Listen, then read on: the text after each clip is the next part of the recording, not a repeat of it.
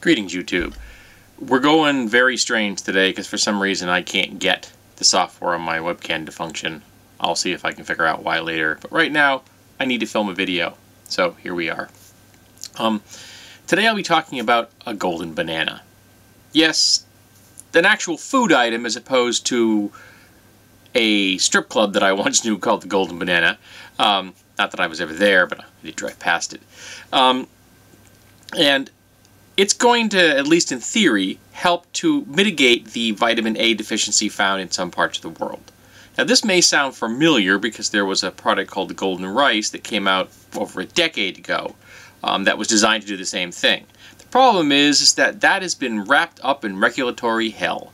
The product works, it's safe, it's just because of one reason or other, the governments of the world and the corporations that are producing it have not made functioning agreements to get it out there to the people that need it. And over the past decade, for example, just in the nation of India, there have been 1.4 human years of life lost because this item could not get to the people that need it.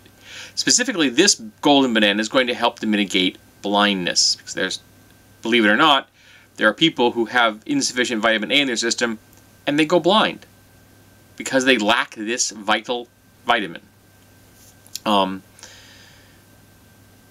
So I'm hoping that this particular item gets to those who need it the most and doesn't end up being screwed over by corporations and governments all trying to figure out what they're going to do with it. How about we just put it into the hands of the people that need it?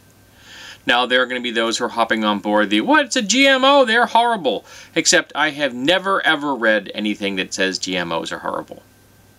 Lots of people think that GMOs are horrible. I have seen no scientific reports that have ever shown that they are horrible. Now, you could argue that corporations having control of vital food research is wrong. I'm not going to disagree with you. I would love all scientific research to be publicly funded. Completely eliminate corporations from the entire process. But then again, I'm a socialist and believe that people are more important than profits. So we need to do something about this. But the thing we need to do right now is make sure that the vital GMO items that have been created to help mitigate suffering and starvation get into the hands that people need to have that suffering and starvation mitigated. That seems really simple to me. But again, I'm just a layperson. How about we put the stuff into the hands of the people that need it, that has been designed, literally designed, to help the people that need it. So let's all hear it for the golden banana.